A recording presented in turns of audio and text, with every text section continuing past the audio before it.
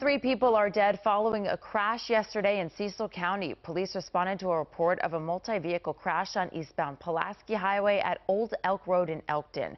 A preliminary investigation says a Hyundai struck a Honda Civic while it was trying to make a left turn. The driver of the Hyundai has been identified as Cameron Duchette, and the people in the Honda have been identified as Jessica Zemer and Nicholas Zemer. All three were declared dead at the scene. The Maryland State Police crash team are investigating, and we will continue to update you online and on air.